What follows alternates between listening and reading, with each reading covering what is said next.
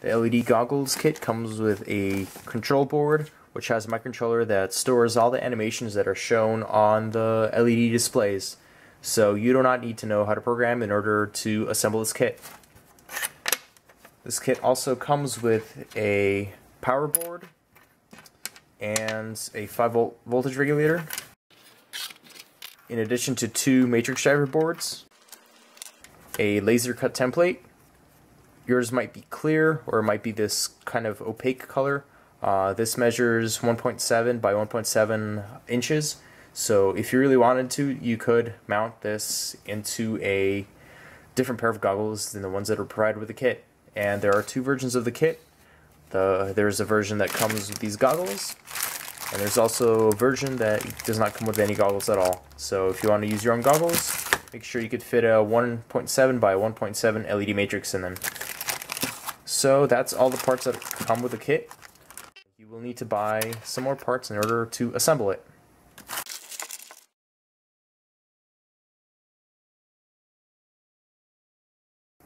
You'll need 2 16 MHz crystals. They look like this.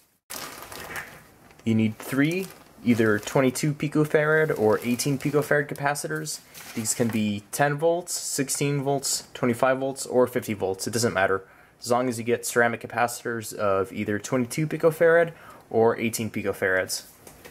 You need 6.1 microfarad capacitors. These could be 10 volts, 16 volts, 25 volts, or 50 volts. Try to get the ceramic type so that they kind of look like this, and not the electrolytic type for the 0.1 microfarad capacitors. You need 6 10 microfarad capacitors. These could be either 10 volts, 16 volts, 25 volts, or 50 volts. Again, the voltage does not matter. You need 6 1K ohm resistors, and these could be either 1/4 watt or 1/8 of a watt. It doesn't matter. The 1/8 of a watt resistors are a little bit smaller than this, but you could use either type. You will need 3 27K or 30K ohm resistors. Again, these could either be 1/4 watt or 1/8 of a watt. It doesn't matter. You'll need roughly 2 meters of 50 conductor 28 AWG wire gauge cable. So you'll need somewhere around 2 meters of this. Even 2 meters might be a little too much, so yeah. You need roughly 200 3mm LEDs, and you could choose whatever color you want. And yeah, so you need about 200 of them. Try not to skimp on this, so don't go for the very cheapest ones, because some of these LEDs that some sellers sell are kind of crap, and the legs kind of break off and they don't work out too well. You need 3 Max7219 integrated circuits.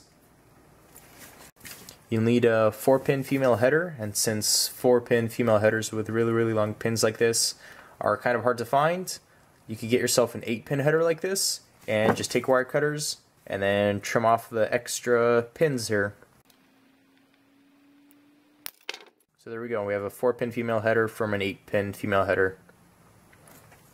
You'll need a 3.3 volt logic converter, and it looks like this, and it's sold by MDFly Electronics on eBay or something similar to that. You need to get this exact 3.3 volt logic converter, or else you can't really use the Bluetooth functionality. So also you need 2 4-pin headers, and these come with the 3.3 volt logic converter last time I checked. So yeah, so this all comes as one package. So again, you need a 3.3 volt logic converter, and you need 2 4-pin headers. You'll need 3 6mm push buttons. They look like this.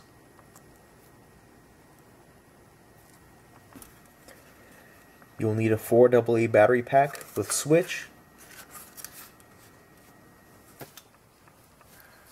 An optional item you might want to get is enameled wire, and this is special wire. It'll have the name of it right here. I don't remember what gauge this is, but I'll have a range here showing you what type of gauge wire you can use. So you might want to get this because when you assemble the LED goggles, you have these rather large and clunky cables. So if you want to, you could replace, instead of using the wire that I used here, which is the which is the 50 conductor flat ribbon cable. You could replace it with this enameled wire, and it would be a lot more discreet, and you won't have this kind of jumble wires. But I kind of think it looks cool, so I chose to use this cable here.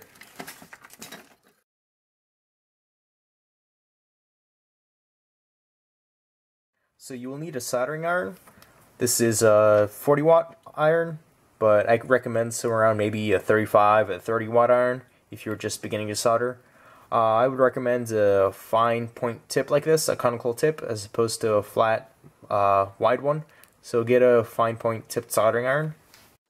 You also need some wire cutters. You'll also need some wire strippers, like these. You will also need a pair of scissors. You will need a hot melt glue gun. And you will need a paintbrush.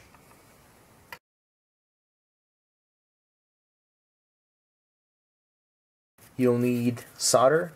This is lead free. You'll need a couple sticks of hot glue. And you also need some black acrylic paint. So you could find this stuff at your local Walmart or similar store.